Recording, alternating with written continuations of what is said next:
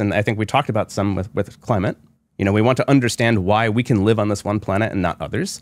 And by understanding other planets, we've learned how unique and rare our planet is. You look at Venus and Mars right next to us, those are your two kind of worst case scenarios. You either get way too hot with global warming, and global warming was actually an idea spurred by observations of Venus. Yeah, Venus right? is, you can make an argument that in the modern era, climate change on Earth was discovered on Venus. I think. And is that because Venus has runaway greenhouse effect? Boom, boom, boom. And it was, our imaginations as humans are so limited that we need to go out and look, because then we're surprised about what can actually happen. Especially my old boss, am I right?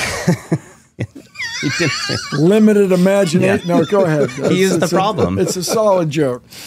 But by going out and looking at these things, we're like, oh, this can happen. Things like dark energy. You know, these things about what we don't know surprises us by definition. And it's that surprise that pushes us to modify and improve our understanding of the systems in which we inhabit as humans, which is the cosmos.